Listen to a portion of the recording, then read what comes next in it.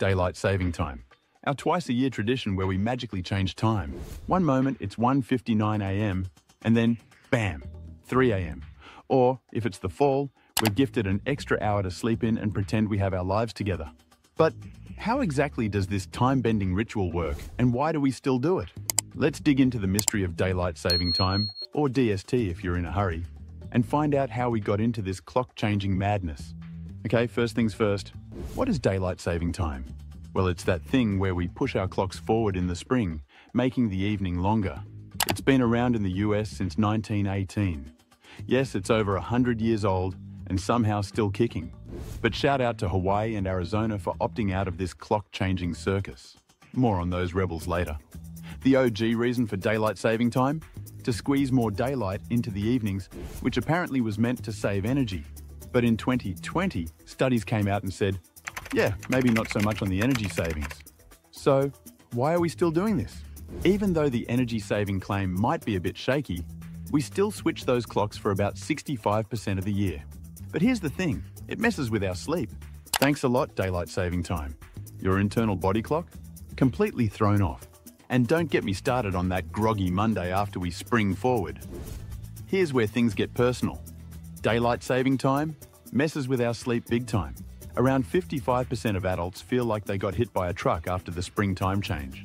Why? Our bodies and even our pets, shout out to confused dogs everywhere, run on internal clocks that sync with daylight. So when we mess with that, it's like our sleep schedule gets hit with a plot twist. Pro tip, stick to your regular sleep schedule, even if you're tempted to scroll through TikTok for just 5 more minutes. You're not fooling anyone. Now let's talk about the infamous spring forward. On the second Sunday in March, we jump ahead by an hour.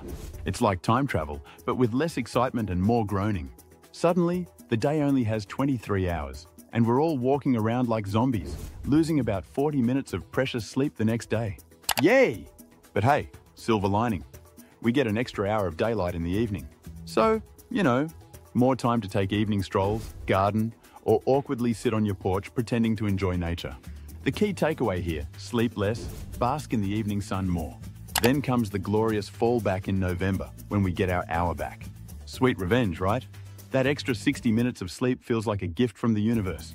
But don't get too comfy. Those long sunny summer days are over, and winter's darker, shorter days are here to ruin our vibe. We say goodbye to daylight saving time in the fall and return to standard time, where it's darker earlier. But hey, at least you can enjoy those earlier sunrises. Well, unless you're a night owl, in which case I've got nothing for you. Let's take a quick time-traveling detour. Some credit Benjamin Franklin for the idea of daylight saving time, thanks to an essay he wrote in 1784. Fast forward to 1966, when the Uniform Time Act set the current daylight saving time rules. States can opt out. Cue Arizona and Hawaii, the cool kids who said, nah, we're good. Congress has tweaked DST over the years, extending it to 34 weeks in 2005. That's 65% of the year. Whether we like it or not, DST has stuck around. For now. Spoiler alert, DST doesn't actually change how long the sun shines. It just changes when we see it. So, while it feels like you're getting longer evenings, the sun's just doing its usual thing.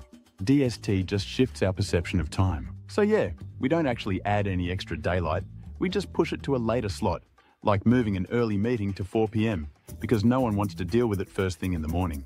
So how does this time-jumping act work practically? Simple. In March, we push clocks forward by 1 hour at 2 a.m, so it magically becomes 3 a.m. Then in November, we do the opposite. Set those bad boys back an hour, and suddenly it's 1 a.m. again. No, it's not magic, just the universe messing with us.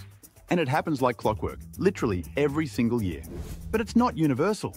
Hawaii and Arizona, and a few territories, skip DST entirely. They're living their best lives without worrying about clock changes or losing sleep. We should all be so lucky.